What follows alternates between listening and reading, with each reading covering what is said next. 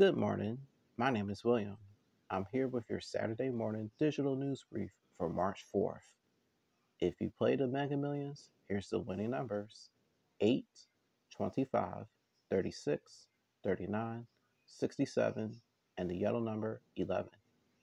The next jackpot happens this Tuesday evening. It will be estimated up to $188 million. Villanova takes on UConn at the Wells Fargo Center on Primetime Hoops on the networks of Fox.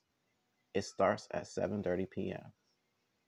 Also happening later on tonight, you'll see the Sixers take on the Milwaukee Bucks following that loss that they had on Thursday with the Dallas Mavericks. You can start watching that at 8:30 on ABC, a parent company of the Disney Corporation.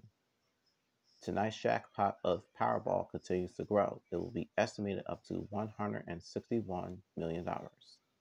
So, if you play this, Godspeed, and we'll give you the winning numbers as soon as possible. An 83-year-old man is fighting for his life in the Vietnam War. He got his Medal of Honor by President Biden. CBS News Philadelphia explains that a young man who goes by the name of Mr. Davis was being hit by a grenade on June 18, 1965. Congratulations, and what a well-deserved honor. Thank you for your service in all that you do. Now we have some breaking news from overnight. A deadly shooting took place in Juniata Park. There's no word on any suspects. And happening later on today, you'll see the Phillies do battle with the Pittsburgh Pirates in a rematch from Monday, February 27th. The game will start at 1:05 p.m. on NBC Sports Philadelphia, a parent company of NBC Universal. Also happening later on today is the Philadelphia Flower Show. And for those of you who want to attend this,